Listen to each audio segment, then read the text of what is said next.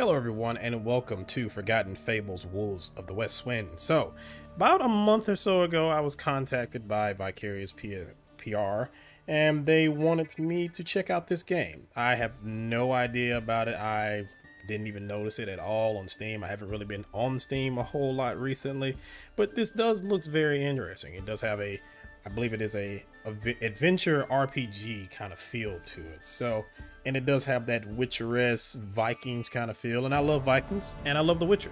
So I've played all three games. I've watched just about all the Vikings. So anything kind of centered around that type of culture, that type of feel, that I really do like the look of it. So just to give you a little background on this story, it says on Steam, in the wake of rising tensions and dark omens manifesting across Adventuria, a powerful force long forgotten to the world is reawakening. On your way to the quiet Thorwillian town of Islisfell, you are swept up into a quest to destroy the evil before it can once again rain terror down on the north. Binding you by trial and fate to the children of Islisfell's Hetman, a mysterious elf, and the Otoljasko of the infamous Thorwillian raider Ivor Eriksson, the Wolves of the Westwind. Your choices will lead you down the path to redemption or condemnation, so tread carefully.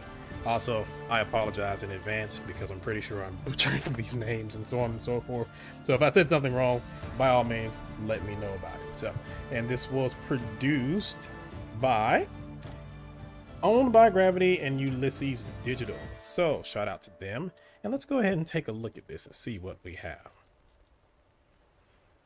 Oh, and this is another thing. So you have two characters you can play as, and I think it goes back and forth between the two. So I don't know if this is a permanent choice or not. So let's see what we have here. Nadim or Nedime. You have 18 health, 30 astral points. You are Nedime Saba Deshjadir, a mage from the lands of the Ptolemies, struggling to complete her training. You came north to seek help from the Runajasko, a community of Thorwillian magic users. Having been turned away, you are now returning south with no plan of what to do next. Your abilities are Blinding Flash. Blinding Flash is a spell that confuses the target's sense of sight so that they have trouble perceiving their surroundings. Or Orcan Foxius? Orcan Foxius is an elemental spell that causes a jet of air to damage its target and blow it backwards. The spell might be used in combat to force enemies away, but also to affect the environment around Nedime. Okay. Or I can play as Ulrich. You are Ulrich Durand? You're Ulrich Durand, a weathered mercenary from Andergast who has wasted his life away fighting other people's battles. You came north to Thorwall protecting a Nostrian trader who was on his way to important talks with the Hetman of Islisfell, Ulfgar Furin-Jason. And my abilities are Battle Sense. Battle Sense is an ability that allows Ulrich to pick up on things others might miss, allowing him to spot weaknesses in combat opponents and find hidden advantages in many situations. And I have Forceful Blow. This ability allows Ulrich to strike with an overwhelmingly strong blow to knock opponents back, take them by surprise, and to get through a variety of obstacles that might stand in his way. So I'm going to play as Ulrich. I'm usually not a big magical user. You know, that's a lie. I play Dragon Age and I play mage characters a lot, especially in the later Dragon Ages and so on and so forth. But this time around, I'm going to play as the, I guess you could say, the more attack-focused character. Mages tend to die quick and stuff depending on what you're playing as, and then there's kind of the, you have to learn how to play as a mage. Whereas usually when you play as warriors, you can just kind of jump into it and just see what you got. So, Ulrich, let us continue. Act 1, chapter, and, oh, okay, all right. Get down. You hear the twang of a bowstring and enough time to throw the traitor you're escorting into cover. He leaps behind a bush in a blind panic as you skitter around a nearby tree to keep watch. This road was supposed to be safe. I had it guaranteed. We need to ditch the cart. We'd escape much quicker if we weren't dragging the cart behind us. Oh no, we've come this far. I'm not throwing it all away now. You contort yourself around to look behind the tree without giving the archers a target to hit. It's too dark to see them or their numbers clearly. You can hear them, though, getting closer quickly. Aliceville is close. We should make a run for it. You know he's not wrong, but you also know that unless you do something now, that alone will not be enough. Should I ditch the cart or fend the bandits off? Well, I guess we could go ahead and get a look at this combat real quick. Let's fend the bandits off. As another arrow sails past, you growl and shake your head as you tighten your grip on your sword. You need to go as quickly as you can. I'll fend them off. But go now. You pick him up by his collar and throw him back towards the road, where he scrambles to stay upright. He casts one last desperate look towards you and the cart you now protect before he bolts away awkwardly. Another arrow flies past your face to pierce the cart's woodwork as you stand ready to protect it. Out of the shadows, you start to see the nearest of the bandits race towards you.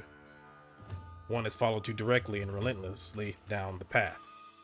The next appears from the verge, whirling an axe around as she goes. One after another they appear out of the darkness, and you know you'll be overrun in moments. Get the cart moving, abandon the cart, or forceful blow.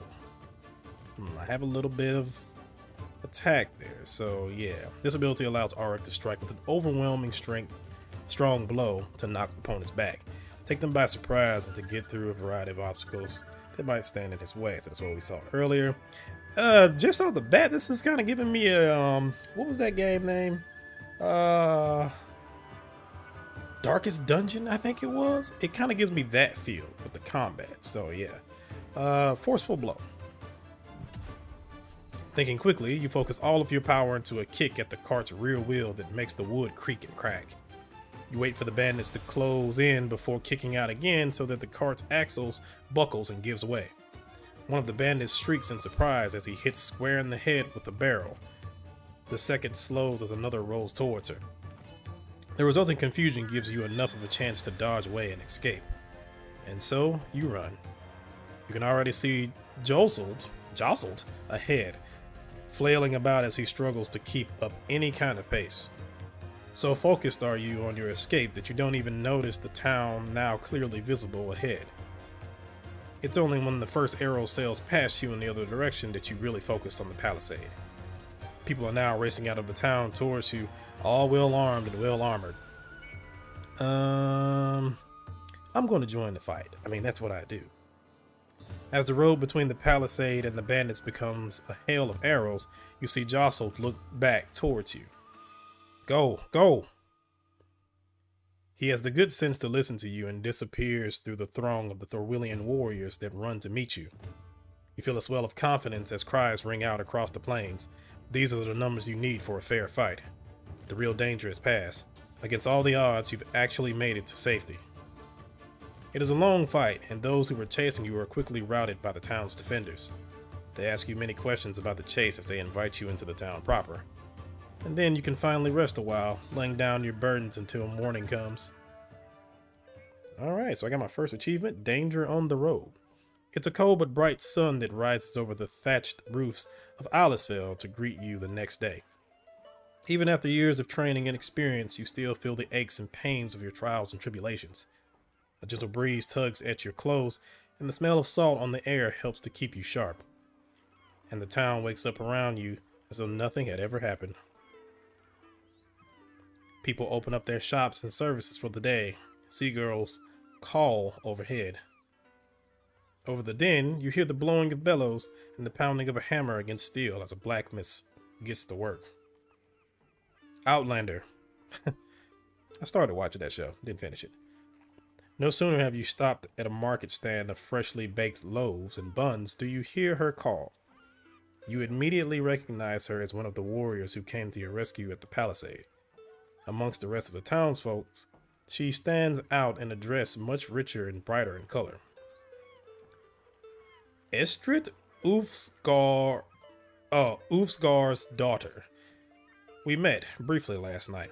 That's a thing. I do remember that a lot in Vikings, where like the sons of Ragnar, you had Ivar Ragnarsson, and so on and so forth. It took me a while to get that. Plus, I play a lot of Crusader Kings, so that's gonna be a mouthful. But Estrid Ulfsgar's daughter.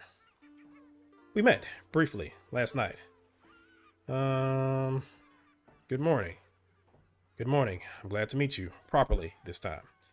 Indeed, let me be the first to give you a proper welcome to Islisfell. I can only apologize for the chaos of your arrival.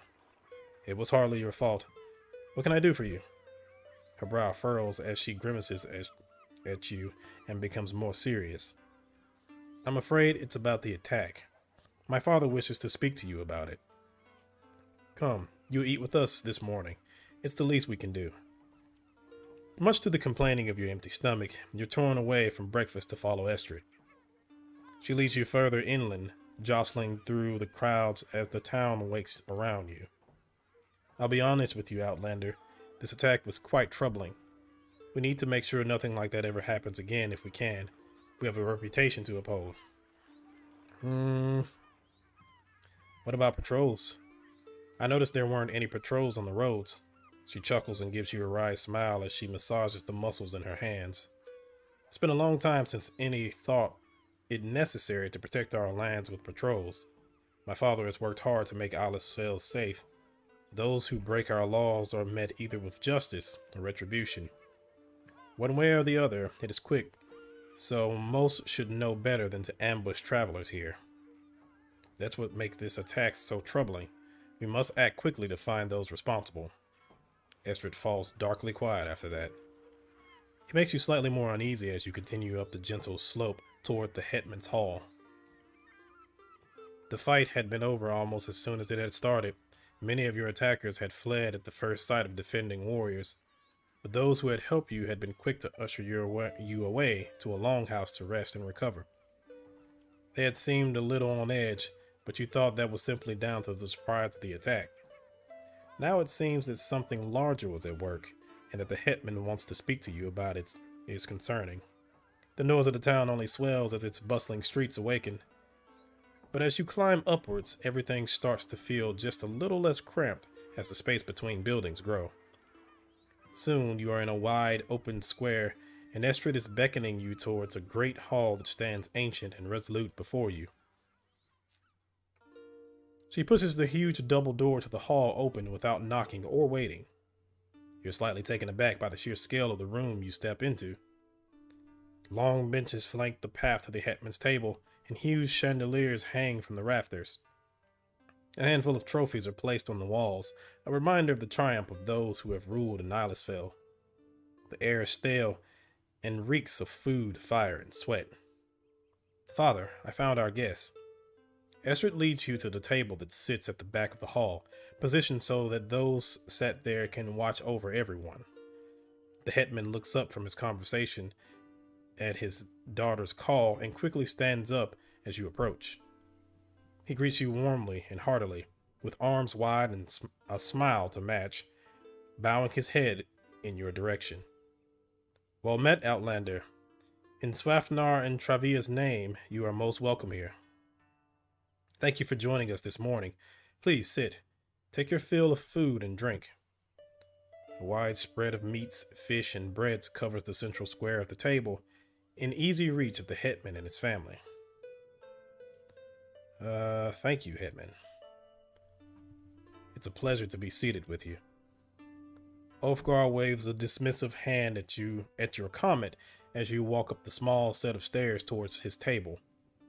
It is only what's due, Outlander. Please, sit. Come, we must get to business. This is Bran. He's the town's Goldie, and he's been an advisor to the head person for many decades now. Sir, you look very suspicious. Then again, oh man, what was the guy's name from, Vikings? I can't remember his name. The Seer. Yeah, he looked suspicious too, the entire time. So, I guess it's just a thing. He indicates an older, near decrepit man in a heavy bundle of robes who sits and eats at the end of the table. Bran gives you a long side glance that immediately unnerves you, but he says nothing and continues chewing. Without wasting another breath, the Hetman moves on to introduce the other, younger man at the table. I believe you met my youngest, Raskir. Raskier nods at you curtly as he throws a bite of bread into his mouth, then picks up a tankard to drink from. Once again, he seems to look you up and down before he leans across the table to give you a strong handshake. Thank you again for escorting the Nostrian trader to our town. I'm sorry it wasn't as simple as suggested. The whole thing is rather troubling.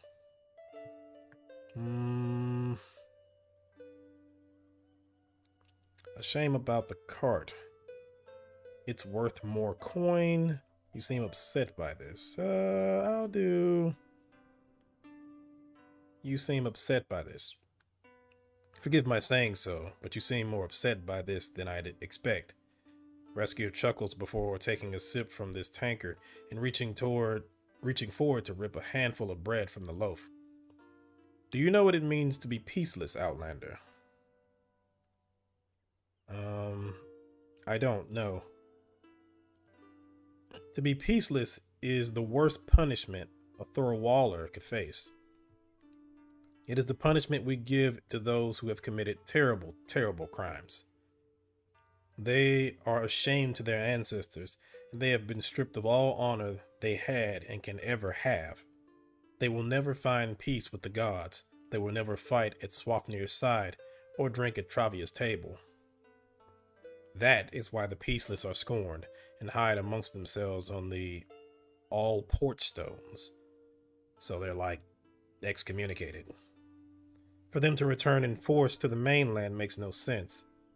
But if a group of them have, then they are a grave danger and we must deal with them. An uncomfortable silence falls on the hall while you process what Raskier has said. Out of it, it is the hetman that clears his throat to speak up, talking to you over his drink.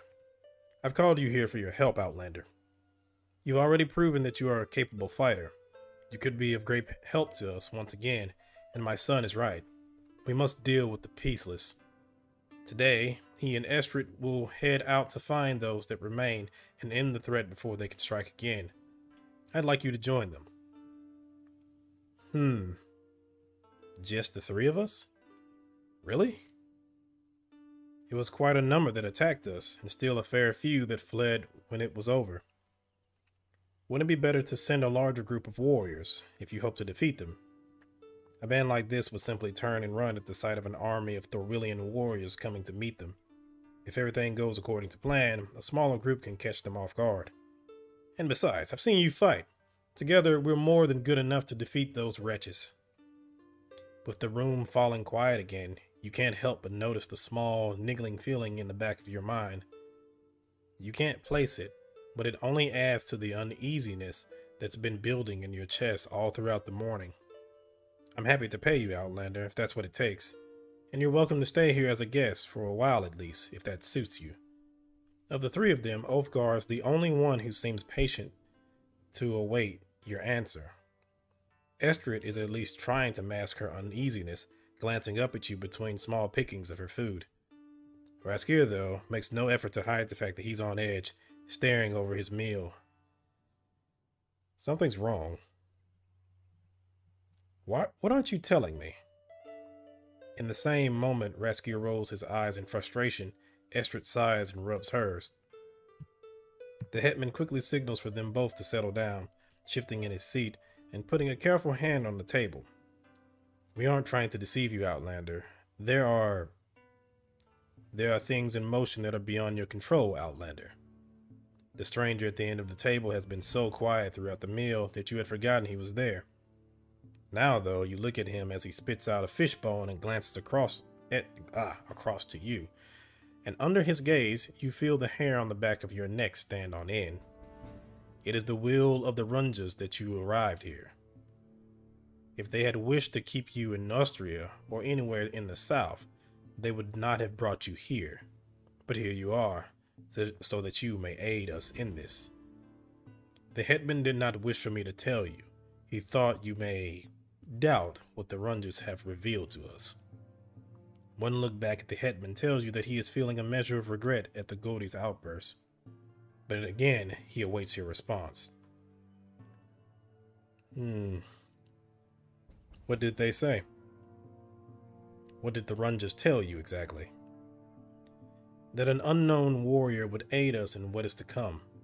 Before you arrived, we did not understand what that meant. But then the Peaceless chased you to our doorstep. The Runjas have revealed their will to us. I'm sorry that I wasn't more open with you until now. There's little more we can say now, Father. Either the Outlander will help us, or he won't. You're very conscious that all three of them now await your final answer. But as you sit in silent contemplation of his words, your eyes are drawn back across the room to the Godi.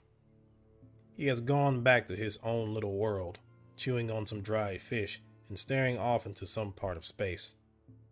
But you feel pressure building, left with very little time to think about your decision, especially as the Hetman and his family have all now left their meals alone and are fully focused on you. Your mind teeters a little at the idea that your arrival in Islesville was preordained. The gods have never struck you as a particularly forthcoming with their plans, if they ever had any. But there's this niggling sensation, again, chewing at the back of your mind. Are we agreed, Outlander? You sit stunned for one more moment, then you are overwhelmed, and without realizing it, you nod. Just once. Agreed. Hetman. I'll help where I can. Then your word is a pledge to me. There is no hint of his jovial nature now. He is grim and reserved as he nods. You should all prepare to leave as soon as possible. Good hunting. Okay. I wonder if this is going to be kind of similar to a certain... what was that? I can't remember the name of this party RPG that came out a while ago. Maybe someone in the comment section can help me out with that. But I remember you had to survive going across, I guess, the country or the world. And if characters died, they actually died. Like, that was the end of it. Kind of similar to Fire Emblem and so on and so forth. But I think there were giants in the world and so on and so forth that you had to deal with. But you had to kind of help your people go across the land. I think it was made by some people that were formerly members of BioWare, if I'm not mistaken, but I can't remember the name right off the top of my head. I've always wanted to play that series. I played a little bit of the first one, but I didn't get very far after that. So let's see. Blessings of the Hunt. You meet with the Hetman's children, Estrid and Raskir, in order to prepare for the task ahead. So I guess when each town that we go to, I'm guessing we'll have little things that we can do, little side quests we can possibly do. So let's jump into this. Chapter Blessings of the Hunt. Preparations do not take long. You're told to bring as little as you can, for you will move swiftly and sleep roughly should the need arise. You're well practiced for such exercises, and soon you are armored, and once again underway. You shouldn't be nervous as you walk back out of the longhouse and through the town of Islesville. Nerves before this kind of skirmish were honed out of you years ago. But something about the words of the old man, the Godi, are toying with your mind. Thorwallers lean heavily on the will of their Runjas. Over the years, you've heard many Thorwallers traveling further south talk about them very openly. Never has it affected you so personally. Is it really their will that you be here now? If so, why? Why not someone else? These questions grate on you, no matter how hard you fight to shake them off before you reach the palisade. Estrid and Raskir are waiting for you there. They both cut far more imposing figures dressed and ready for a fight. They both acknowledge your arrival with a quiet nod as they glance over your equipment to gauge your readiness. Let's hunt some outlaws. Raskir quickly lets out a hearty laugh and points at you as he looks at his sister. I like this one. She gives you each a wry smile, but quickly motions for you both to calm down. Let's not get ahead of ourselves. Overconfidence will kill us faster than any peaceless can. Before we begin, we will ask Swafnir for a blessing. Will you join us? I don't know the prayers, honestly. I don't know anything about this world, so I don't know your prayers. I don't know your prayers well enough to take part in something like this seriously. No matter, it is simple. You can listen to me and Estrid first, and that will be enough. Feel no pressure, Outlander. For us, this is tradition. It goes unnoticed by her brother, but you hear the very slight pause in her explanation. It is our duty to fulfill. For you, the offer is extended only if you wish for it. Though I'm sure the gods would welcome it. Then I'll join you. Estrid bows her head to respect your decision before moving to break the circle you have all formed in the street. As she walks away from you, you catch the subtle but strange look on her face. Somewhere between disappointment and concern. Raskir, meanwhile, doesn't hide his joy at your decision. They line up next to each other a few steps out of the way of the path out of town. You stand next to Estrid, following their lead as they lie their weapons down at their feet. Raskir first bows his head and raises his hand over his axe, with his palms facing towards the heavens. O Swafnir, brave conqueror, tireless hunter, watch over this axe and its bearer. He speaks with ferocity you were not quite expecting, letting his voice carry far with no hint of shame. You didn't expect this dude to have a booming, ferocious voice? Look at this guy. Looks like Thor. In your name and by your will, I go forth to fight. To build upon the honor of my forebears. To prepare for the final fight. To fulfill my destiny. That is my goal. Grant me but a piece of your godly power and let me prevail. With that, he snatches his axe back up, though he waits where he stands for Estrid to say her prayers too. She repeats the prayer almost word for word, changing only axe for sword and shield. Then it's your turn. You take it slowly to make sure you do not get the words wrong. Your prayer is not as strong or as confident as Estrid's, and certainly not as much as Raskir's. But he is nodding at you when you pick your sword back up, to affirm you have done everything correctly. Estrid's expression is much harder to read, but she holds herself confidently as she double checks the straps of her vambraces. You take the lead, Outlander. Take us where you were first attacked. We will pick up the trail from there. Manhunt. It doesn't take long for you to reach the point where you remember ducking for cover. The cart lies abandoned in the middle of the road, its right rear wheel buckled in from where you kicked it. But there are no signs of the wares that were being carried. Just a handful of arrows strewn about, and light, confused footprints going this way and that about the place.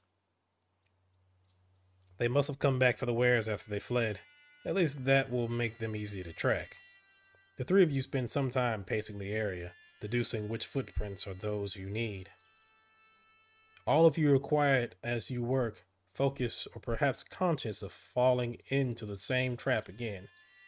But then you find them, heavy imprints of boots in the verge of the road, heading north.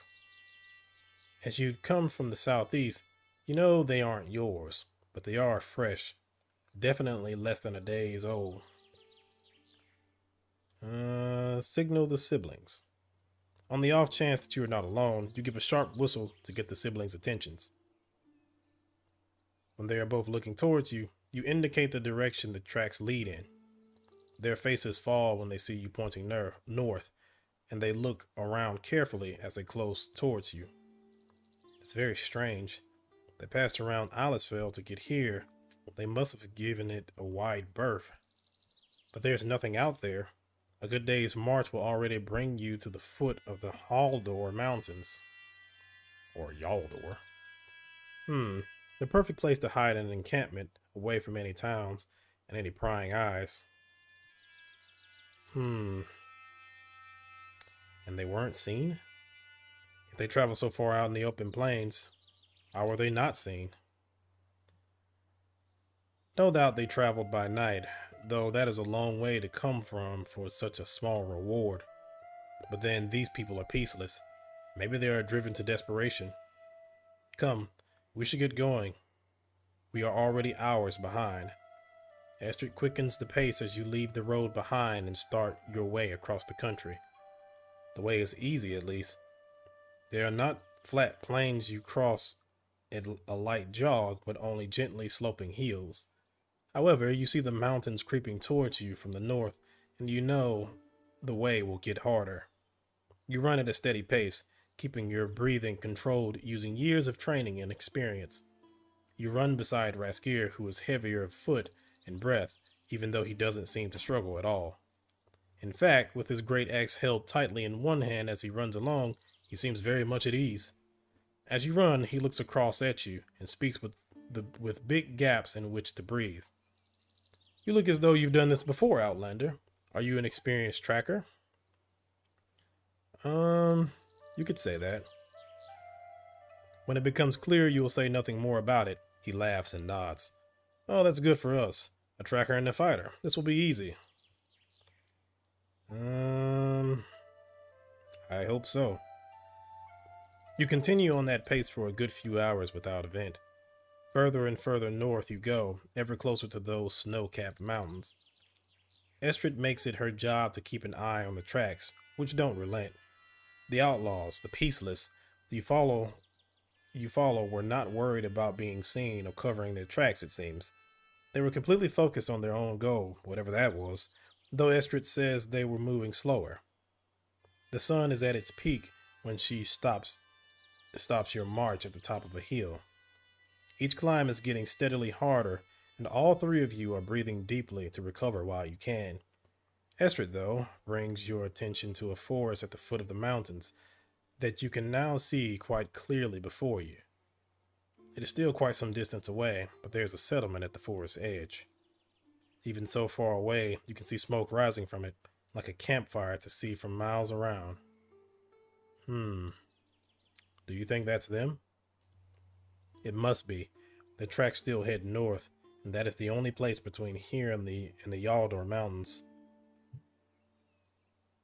I thought Yalvik had been abandoned decades ago. It was too far from the sea, and too difficult to sustain. They must have run through the whole night to get there already. We should be careful. Or we should approach carefully. If they are keeping watch, they might spot us on the hillsides. We've made good time, though it's already midday. I think we can slow down. Not too much, though. Something's going on here, and I don't like it. Come on, and conserve your energy while you can. It's a grave silence that falls on you as you start forward again. It's different from before. You feel attention again, and not just your own, but theirs as well. Time seems to slow down as you prepare yourself for whatever encounter is to come. Already, you feel all your muscles tense and tighten, and you feel your senses just that little bit more on edge. It's as if your body knows more than you do that a difficult fight lies ahead of you. It must be mid-afternoon by the time you eventually arrive. As the earth starts to slope more steadily upwards underneath you, Estrid orders you to slow down again.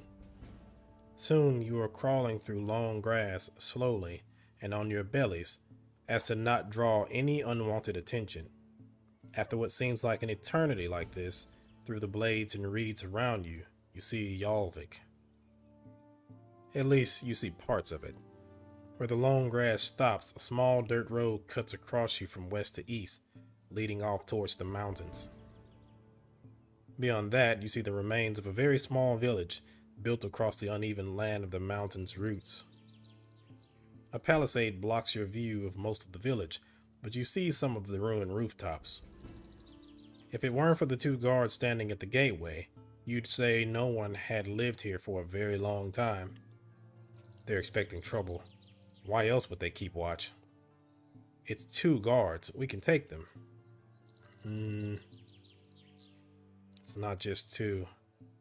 It's not just two, though. If we take them on, it'll alert the village, and then they might be on us in moments. The Outlander's right, Raskir. We can't just go charging in. We need to be smart about this. Bah!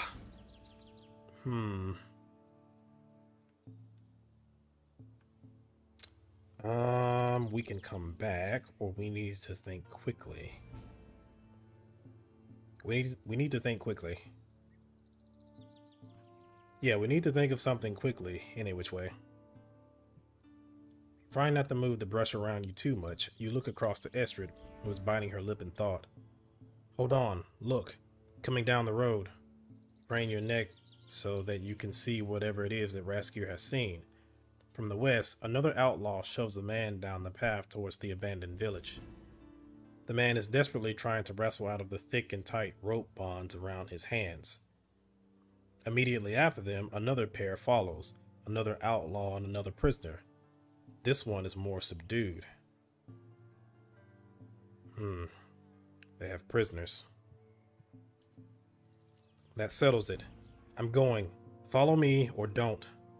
Before he moves so much as an inch, Estrid lunges through the grass and snatches his arm tightly. Don't move. We can't let those people suffer, Estrid. There's no decision to be... They have 2 prisoners, which means they can kill one of them just to make a point. We have to be careful. Any ideas, Estrid? What do you think we should do? She takes another brief moment to collect her thoughts before she nods. We should double back and approach from the forest and try to sneak through the palisades from there. If we can do that, we can deal with any peaceless we come across quickly and quietly without raising an alarm. Then we can rescue the prisoners. We might even find a way to get them to safety before the fighting begins in earnest. You hear Raskier let out a disgusted snort. And what if they kill the prisoners before we make it all the way around the forest? What if we're delayed or caught? Those people cannot be allowed to die. What would you do then? There's only silence for a moment while the young Thorwillian warrior actually thinks.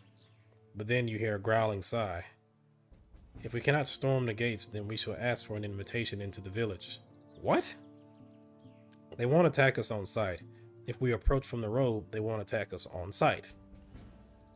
We can use that to get close, attack the guards before they can call for help, and storm the village without losing time. Beside you, Estrid shakes her head and then taps it gently against the floor in frustration. You cannot be that much of a fool, brother. We are outnumbered. That kind of attack will get us all killed. The prisoners have already long been dragged out of view, and there are no more hints as to the peaceless' true numbers. You simply do not have enough time to give either plan proper thought. Whichever plan you choose, there'll be limited time to execute it. Raskier's plan is actually not terrible. And I would assume that in the chaos, maybe they wouldn't have enough of a chance to actually kill the prisoners. However, I'm going to go with Estrid's plans, because why would they turn around and drag these people up here just to kill them? So, yeah.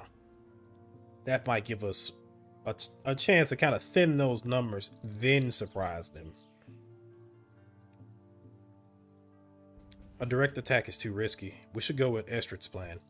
Thank you, Outlander. You see her glance across to her brother with a tilt of her head that you recognize as a "so there." Fine. Let us hope that the gods understand your reasoning if this goes wrong, Estrid. More than anything else, Raskier sounds disappointed, but Estrid has already moved on, snaking slowly backwards. Come on, both of you. There's no time to lose. It takes some time to back out of view of the guards and then double around into the forest west of Yalvik.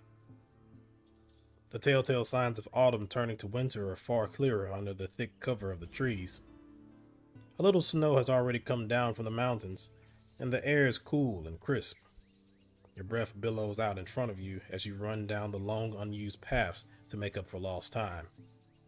Estrid is focused on the task at hand, and Raskier seems more and more agitated the longer the journey takes. Eventually, though, you come to the palisade again, this time on the northwestern side of the village. Estrid orders you to stop in the shadows of the stronger, taller trees, those that weren't cut away to make way for the palisade. You can see a gap in the tall fencing that the 3 of you could easily fit through. You just need to make sure it's safe. Estrid sneaks forward alone first, creeping over to peer through the gap in the palisade. After a few moments, she signals for you and Raskier to approach. You do your best not to disturb the stillness as you make your way through the brush. At the palisade, you try to gauge what might be on the other side, but the angle is too oblique. You hear some voices though, and Estrid raises a finger to her lips as she watches something you cannot see. When the voices die down, she nods and speaks in a breathless whisper. It doesn't look like they're on guard or patrol, at least not here. I can't see the prisoners though. We will sneak through and then split up and make our ways through the village. If we don't find them before we get to the square, that's where we'll surprise the peaceless.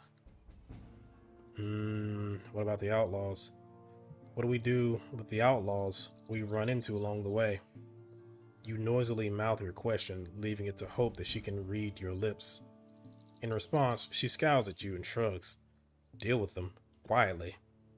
You nod to show you understand and immediately turn your attention to the task at hand. You take another careful look and listen to make sure you don't run straight into the path of any peaceless.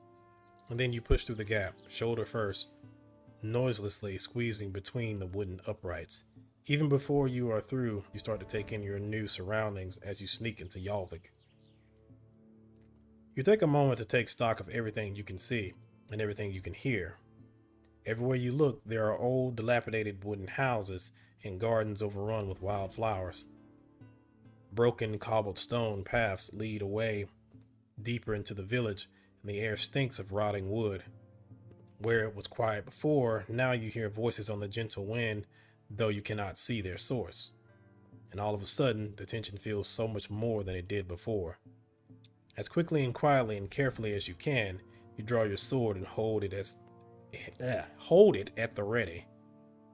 Behind you, Estrid and Raskier creep into the village too, staying quiet as if they look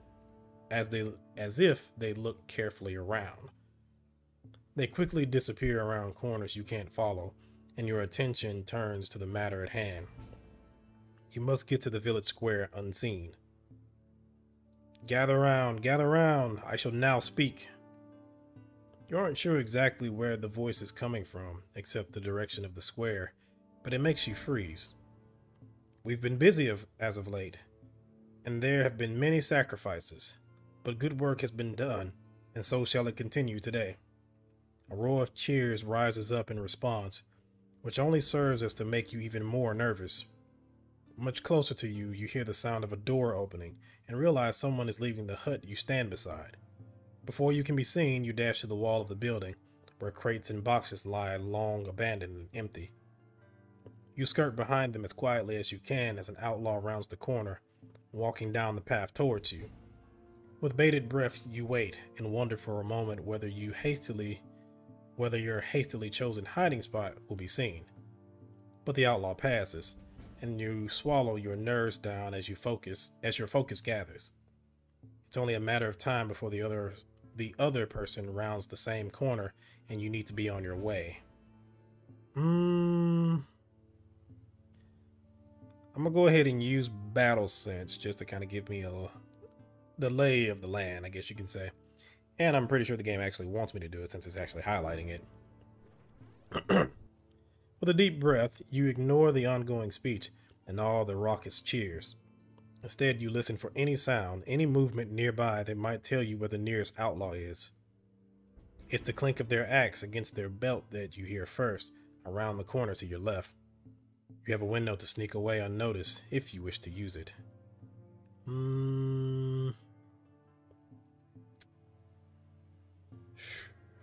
I mean, I'm going to have to fight these guys eventually anyway. So let's go ahead and take him out now so that way we don't have to deal with him later. We decide instead to use the information to take the outlaw by surprise. As he walks around the corner, you dash toward him and cover his mouth with your hand to stop him from yelling out. You struggle to turn him around so that you can slip your sword arm around his neck and quietly choke him out.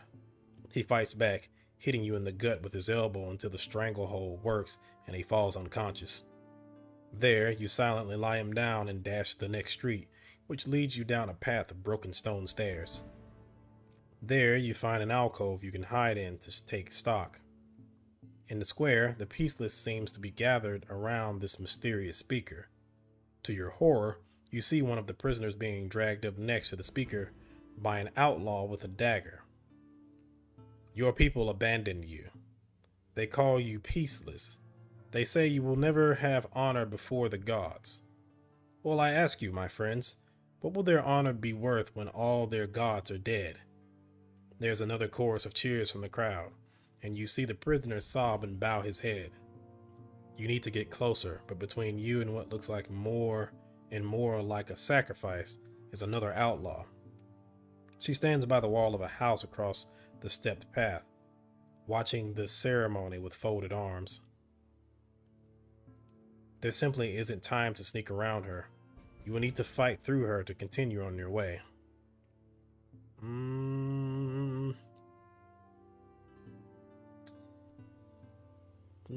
Forceful blow, take the outlaw out. Yeah, because I don't want to use too much of this stuff right now. So, yeah, let me just take the outlaw out. With the speaker's eyes locked on this passionate crowd, you are free to dash out of the shadows towards the outlaw. She must hear you or see you from the corner of her eye, and she turns towards you before you can reach her. Before she has time to cry out, you run into her, pushing her into the wall in an attempt to surprise her. She manages to get an axe between her body and your sword before you can silence her for good. With your sword caught, she twists her axe around and tries to use it to push away from her.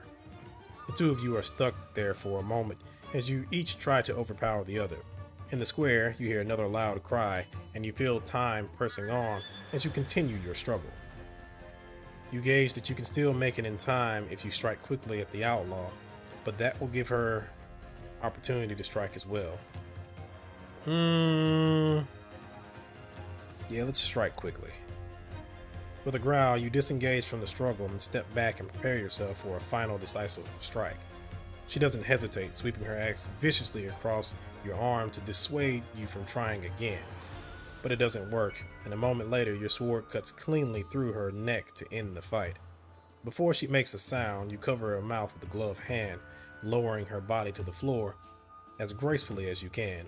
And once more you move along the street until you reach another makeshift path looking down into the square. This time you see Estrid and Raskier looking across at you from the shadows of the next house over. Are you alright, Outlander? She nods towards the cut on your arm. I'm fine. You quickly turn your attention to the square further down the hill to your left. What's going on? Whatever it is, it's not good. If we're going to do something, then it has to be now. In the square, a prisoner is now being wrestled onto his knees by the outlaw, held there by the dagger at his throat.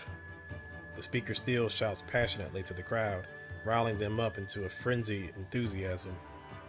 You are not abandoned, but found. And today, that will be rewarded. Time to end this. Let's go ahead and use that forceful blow now. Without hesitation, you dash out of the shadows and race forwards with a cry. You won't be stopped, sidestepping someone at the back of the crowd to crash through them all noisily. What?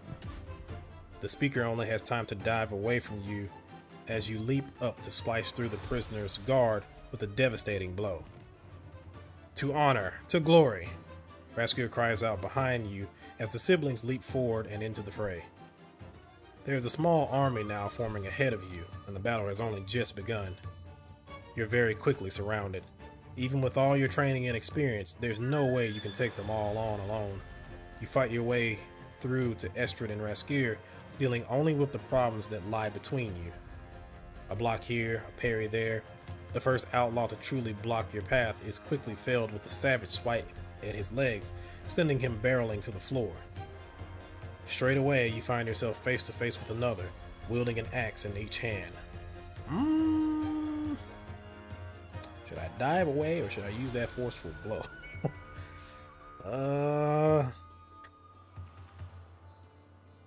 Only got 17 health.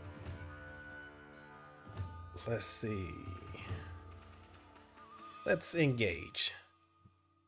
You twist your sword into a defensive stance that you use to block the first of the warrior's heavy blows. Lighter on your feet, you can move much quicker, and as he recovers, you strike him in the chest. You have enough time to watch him sink to the floor before the next warrior is upon you. She uses a shield to strike you hard in the chest, winding you as you hit the floor hard. With that, she raises a shield high above her head and prepares to strike the killing blow. I feel like if I counter, I'm gonna get hit. But let's try it. As it pummels towards you, you catch the strike and throw it away, hitting the warrior with the pommel of your sword. She staggers backwards, which gives you enough room to push yourself up before she strikes at you again. You parry that too, knocking her sword from her hand to leave her defenseless against your next strike. That's when you catch your breath. A number of the peaceless already lie dead, but many more are swarming over Estrid and Raskir. And then they're on top of you as well, and you're forced to block and counter another swinging axe. Between strikes, it's difficult to gauge how much longer you'll need, if you can, last at all. As you cast your eyes over the battlefield, you catch sight of yet another warrior coming towards you. Big and burly is this fighter. He's another to wield a vicious weapon in both hands. With a snarl and an angry cry, he starts to sprint towards you, already preparing to strike with a terrible blow. I feel like the counter might not work too well because he has a gigantic axe. Parrying also probably wouldn't work too well because it's a gigantic axe. So let me sidestep and see if I can hit him. As he brings the axe forward again with a howl, you duck and step out of his way, causing him to overreach. As he tumbles over, you strike him in the back of the legs with your sword. He cries out, but quickly gets back to his feet, readjusting his grip on the axe as he limps around to face you. As your eyes meet, you spin your sword back around to be ready once again. Yeah, let me do a flurry of blows, because I mean, he should be slower than me. You launch into a flurry of quick and precise blows that aim to throw the warrior off guard. That works, and he's forced to catch the strikes awkwardly with his axe, allowing you to press him back unrelentingly.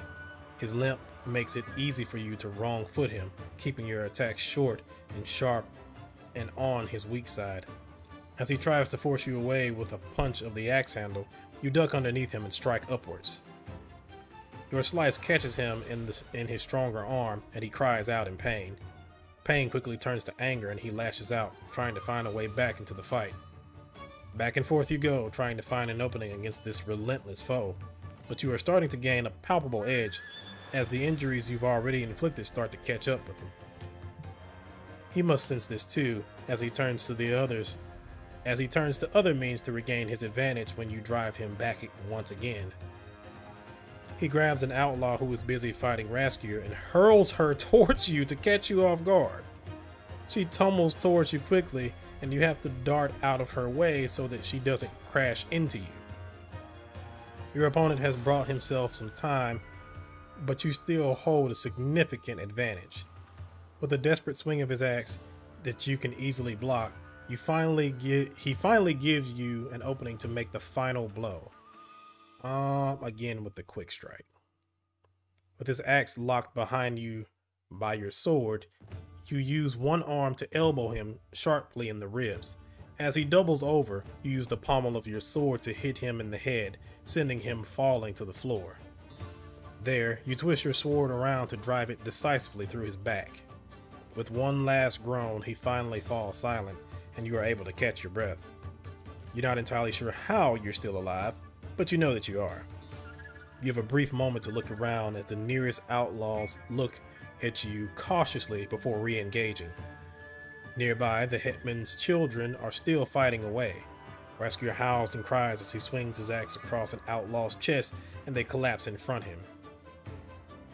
Without hesitation, he leaps forward to the next, and the next after that, cutting through them like they're nothing. Not much further away, you see Estrid trap a warrior's sword arm between her sword and shield. In a flash, she uses both to twist the man's arm around awkwardly, forcing the sword from it. It's a neat and fluid disarm that you'll have to ask her about when you have fewer pressing matters at hand. The three of you are being boxed in together not far from where the speaker originally preached. The number advantage is beginning to dwindle now, with many of the peaceless lying either dead or too injured to fight. But they still hold a numbers advantage. You'll have to work together to stop yourselves from being surrounded. I don't know if I want to leap into the fray, because again, I don't have that much health. If I fight methodically, that might take too much time, and that might cause the prisoners to get killed. Let me cause a distraction. Riding the adrenaline, you call out towards the group that stands between you and the siblings. Those at the rear turn to face you immediately, preparing themselves for re-engagement. And I will use a forceful blow. Without hesitation, you put all your strength into a quick, sweeping blow of your sword.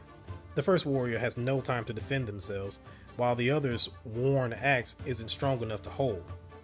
Both fall to the ground with agonizing screams. That gets the attention of the rest of the group and gives Estrid and Raskier the opportunity to strike from behind. Have you seen the prisoners, Outlander? Estrid shouts at you while she fends off one of the remaining peaceless with her shield. No, there's nothing we can do now, Estrid, except keep fighting.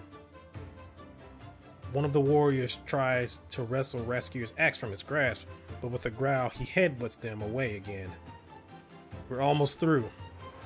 You're about to scold him for daring to say something so stupid when, out of nowhere, you feel your heart sink. It only lasts the briefest of moments, but it's so intense and so crushing that you are left stunned by its arrival. All three of you freeze and find yourself breathing hard as the fighting comes to a sudden stop. And as you swallow uncomfortably, you hear your eyes are drawn to the speaker, who stands on the other side of the square. He holds up a trinket that fits into his outstretched hand, which he has thrust towards you like a weapon. On it, you see lines etched into metal like some archaic and mysterious symbol. It is one and the same as the symbol painted on every shield you can see, and some freshly inked tattoos as well. As your eyes lock with it, you are filled with a strange and nervous tension that fills you with discomfort. Your first instinct is to run, to keep out of view, to do anything that will shake that discomfort from you. The speaker must see it on your face, in one of your faces. He chuckles and starts to step behind the crowd of peaceless that now regroup between you. You shall not know peace. Kill them. With a cry, the peaceless has come at you again, and you have to move quickly to stop them from killing you on the spot. If we can stop the sorcerer, then we can put an end to this. Very well, with me. Rasker gives a furious cry and swings his axe in both hands, almost full circle around himself. The remaining peaceless dive backwards out of Raskier's way, staying between you and your new target. But if there's magic at work here, then you know you must strike before it clouds your mind once more. You have to get past these warriors somehow before the sorcerer can distract you again. Oh crap, if I use battle sense, then I don't have enough to actually do a forceful blow or anything, but I kind of need it. You leave the fighting itself to instinct and instead push all your focus into your senses. Dealing with the peaceless becomes much easier with all the advantages you find from where no one else looks. One who stands on a loose stone is thrown off balance when you aim a powerful kick at the step. You and Estrid work together to push another couple through a weak spot you notice in the nearby wall. As his defensive line fails, the sorcerer's face falls and becomes a mix of worry and anger. But now you're face to face and able to put an end to the mastermind's scheme. Really wish I had that forceful blow. Crap. Tread carefully.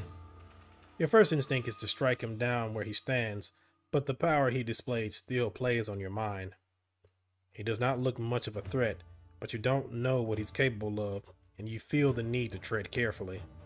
So you raise your sword into a defensive stance and walk slowly towards him. But he sees this and grins, and thrusts the amulet towards you once again. No peace. Again, your eyes lock with the pendant, and you fall to your knees as your heart drops suddenly. You're overwhelmed, brought low by the most uncomfortable feeling that something is just not quite right. And so you barely pay attention to Raskier leaping past you to attack the sorcerer as regret takes you. Why do you feel regret? Guilt even. Then, just like that, your mind is clear again. You shake it as you try to remember what is going on. Outlander. Estrid, we have to strike together. That power, it's too strong. She pulls you back to your feet as the sorcerer pulls a sword from his belt to slash Raskier across the face. Together it is then. Now, let's do a flurry of blows. Let's end this quickly. You try to catch the sorcerer off guard by twisting your sword this way and that with blow after blow. He's soon straining to catch each of your strikes, pressed backwards as you outclass him in swordplay. Crucially, Estrid makes use of the distraction, moving around you to trip him up with her shield. He's quick to scurry away, trying to stand so that he doesn't trip over the stairs, but he doesn't have enough time to stop you pressing your attack.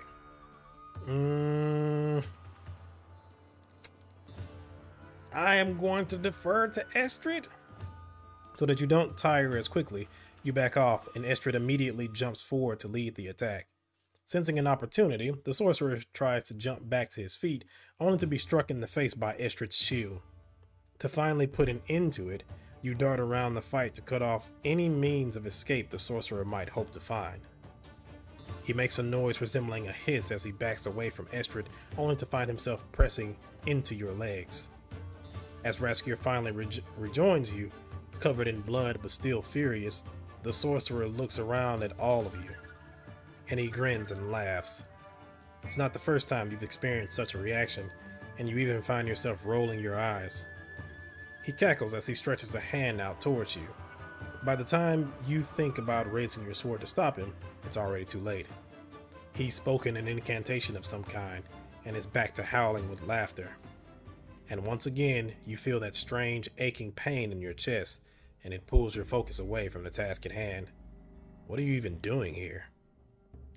Who are these strangers in this strange land? Did the siblings know that this might happen? Why did they not warn you? Can they be trusted? How are these simple outlaws able to push you so far for so long? What does that say about you? It just all makes you feel so contrite. Some part of your mind recognizes that you must break free of whatever spell this sorcerer has put you under. You shake your head as you try to find something, anything to cling to return to reality. I am going to trust in... I don't know them for real. So I'm going to trust in my experience. You must have seen magic like this before. You know you must have. You've decades of experience to fall back on. You've been working as a mercenary for such a long time. And before that as a soldier. In fact, you barely remember a time when you weren't fighting something or someone. It really has been such a long time. Might things have been better if you hadn't been so hasty?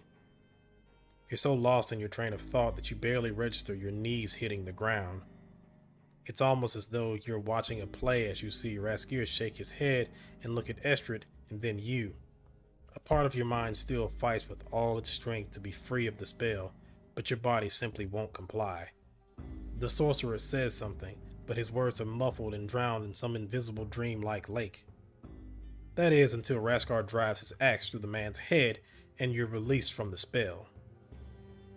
With a long inwards breath, you collapse forwards onto your hands, gasping for air. Once and then twice, you shake your head, still breathing heavily as you push yourself back up. With that, quiet once again falls on the small abandoned village of Yalvik. The strain of it all hits you immediately, and you take long, deep breaths as your head spins. The battle is finally over. The Battle of Yalvik, so I got that achievement. I wonder if I could have died there. I'm pretty sure I could have died there. I would have made some mistakes. You're not afraid to admit that you were relieved. You set your sword down for a few moments, looking up at the sky as you take stock of events. It was a much harder fight than you were expecting. You can already feel the injury starting to creep up on you. You're getting too old for things like this. Are you alright? I'm fine, Estrid. It's just another scratch. It's not a scratch. Here, let me... I said I'm fine. You're brought back to reality by their bickering, and look up to see them both looking angry and upset. Raskier quickly stretches his arm out towards you and laughs as he sees you looking at them. Thank you for your help today, Outlander. This was much easier with your help. He must see something in your expression as he quickly changes back to a scowl. Are you all right? The sorcerer got to me. He got in my head, that's all. Yes, he was very powerful. Whatever power it was nothing good. As Estrid paces around, she finds herself standing in front of one of the pieces' fallen shields. She uses a foot to kick it over, and then takes a long, hard look at the symbol painted on its front. I don't know this writing. At first I thought it might be a symbol, but if it is, then it's not of any of our gods. Something fouler was at work here. He never mentioned any names. All of you turn towards the voice, once again on guard at the first sign of a new threat. You immediately recognize one of the prisoners creeping through the door of a nearby ruined house. At the sight of the sibling's weapon, she immediately puts up her hands, though they are bound together by thick ropes. The second prisoner appears behind her a moment later, looking around nervously. The first indicates the sorcerer's body with a nervous, pointing finger. Before you arrived, he never said who or what they follow, and neither did any of the soldiers who captured us. He just kept complaining about the way the peaceless are treated. Never mind that. Estrid hurries over to her to untie the bounds around her hands. Are you both all right? Fine, I think. A few scrapes and bruises, but we'll recover, I think. When she's free, she nervously looks around at you while Raskir unties the other prisoner. I'm sorry to you both for the whole ordeal. They both nod, but both still seem shaken and afraid as they rub their wrists. Where are you from? Varnheim. We were traveling south to trade when they attacked us on the road. It wasn't even at night, middle of the day, quite in the open. They just ran at us from all sides. We didn't even have the chance to defend ourselves. They knocked us out, and when we came about, we were in that forest. When was this? 2 days past, I think. I understand. That's enough for now. You can return to Aliceville with us. From there, we'll make sure you return home safely. Slowly, they both nod their understanding. Estrid shepherds them towards the village gateway and tells them to warn her if there is any sign of trouble. When she returns, she glances again at the shield she kicked over and then takes another long glance about the place. We can't just leave it like this.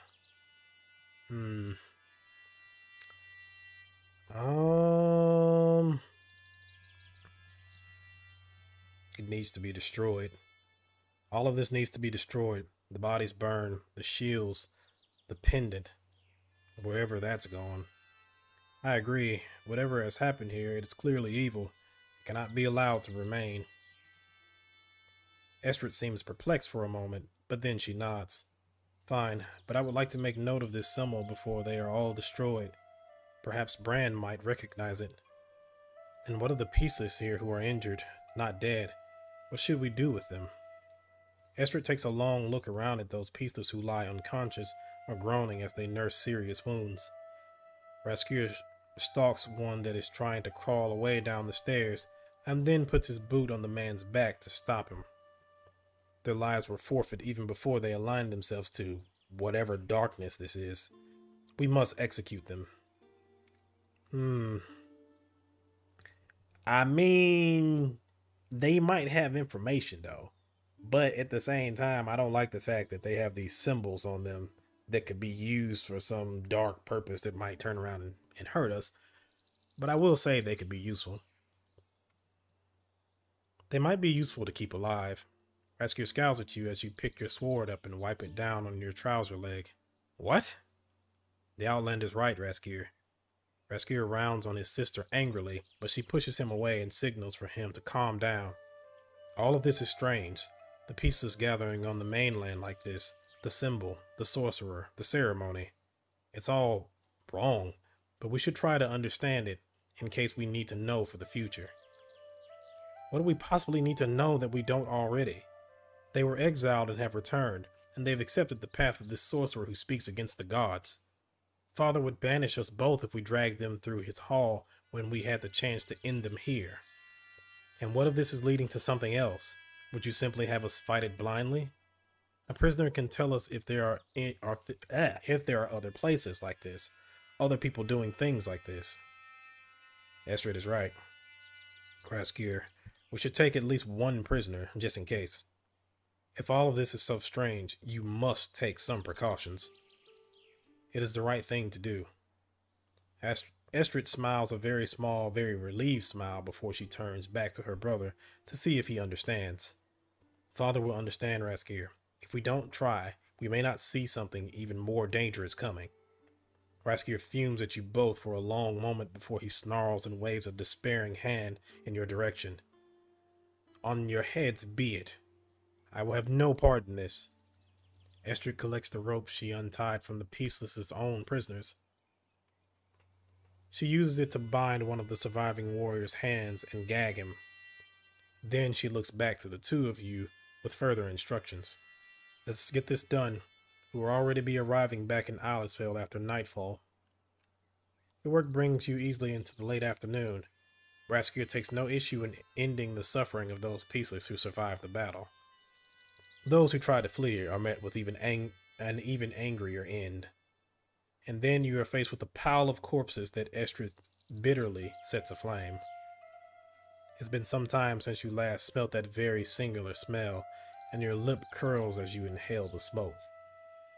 When the fire is blazing, anything bearing the same strange line as the sorcerer bore is tossed into the flames as well. It makes the smoke even more acrid, and the three of you take no pleasure in staying much longer. You find some remnants of the supplies that you were supposed to bring to Islesville, but they're dwindling and very little remains to be salvaged. Finally, you find a pendant that the sorcerer thrust at you during the fight. Once again, as you gaze at it, you feel a discomfort that is difficult to shake, and yet somehow you cannot simply look away. The lines and shape have a strange magnetism about them. It's only interrupted when you sense Estrid and Raskier walking over to you from the bonfire. Was he converting them? With everything we heard that sorcerer say, do you think he was converting them? He did something to convince them all to be here, to kidnap people and to do all of this. It must have been some promise he sold them. Thorwallers don't give up the gods easily, not even Peaceless. Are you sure that we should not take this back to Islesville for Brand to examine properly? Absolutely not. Before you can stop him, Raskier rips the medallion from your hand and tosses it into the raging fire. A flame kicks out to swallow up the medallion, and then it is gone out of sight, never to trouble anyone again. Estrid continues to look at the fire at Raskier as Raskier starts to make his way down the steps towards the gate. She's quiet and contemplative, slowly turning to look at you and speaking under her breath. We should be glad we stopped whatever it was they were trying to achieve today, Outlander. Come on, the Hetman will be expecting us. Okay, so I think I'm going to go ahead and stop it right there. And I think I'll play some more of this. This is actually really interesting. I'm kind of curious about this story. Again, there's that Witcher / Vikings feeling and so on and so forth. But yeah, I'm kind of curious on where this goes. It also kind of gives me a Baldur's Gate kind of feel to it as well. And the combat is really interesting too. So yeah, I think I will play some more of this. So if you liked the video, like the video. If you want to see more content like this, subscribe. I have a lot of things on the channel, and I will have many other things in the future.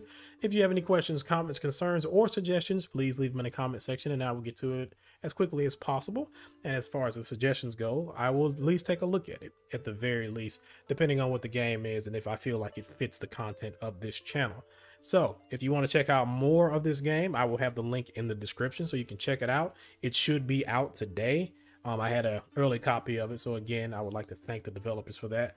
But again, check it out, pick it up. It will be on Steam. I don't know if it'll be on other platforms, but again, I'll leave the link in the comment section. So thank you for watching, and I'll see you in the next one. See ya.